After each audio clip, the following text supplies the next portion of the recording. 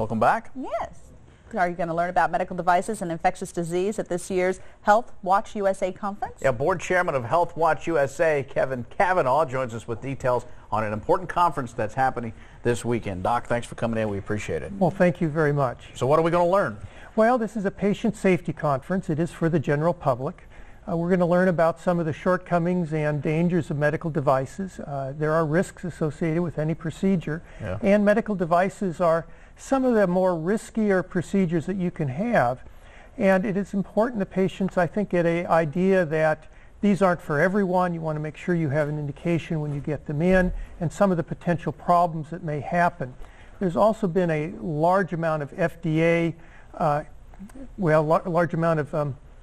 FDA evaluation of these devices, but this evaluation has been questioned as far as whether or not it's been totally effective in ensuring that these devices are safe.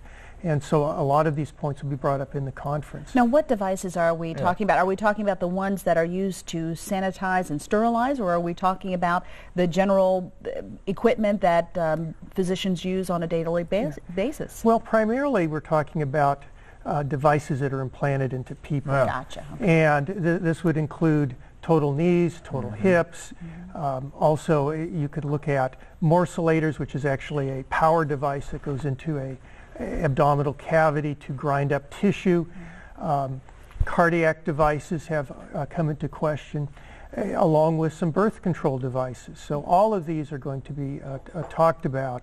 And unfortunately, there are a lot of categories now which are becoming under the gun because of what we feel is lack of effective oversight and safety assurance. Is there an inherent risk with any device, though, Doc? I mean, that we put in our body, right? There is, but some of these risks are what I would feel is avoidable. Okay. For example, on the birth control device, it's based on nickel.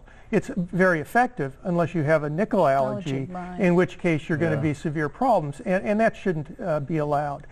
Some of the hip devices now, they're finding out the two different types of metals are starting to corrode in saline.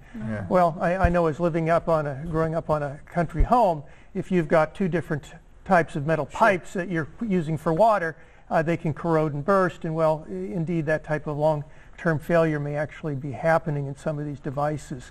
So there is, certainly some risk, but there are also what we would say are avoidable risks. So now this conference is for the general public, not for medical? It is for the general public, but doctors or nurses are welcome to come. We do have continuing ed credits, and we also have a large section on infectious disease and the problems that we're seeing now with these emergent organisms. Should be interesting. The 9th Annual Health Watch USA's Patient Safety Conference is held November 13th, starting at 8:30 a.m. It's going to be held at 4 Points Sheraton in Lexington. For more information, log on to healthconference.org. Good to see you, Doc. See you again. Thanks so much. You. Hang out there one quick second, because we're going to take a look at this beautiful, not November-like forecast. No, it's pristine. Tom Ackerman's been trying.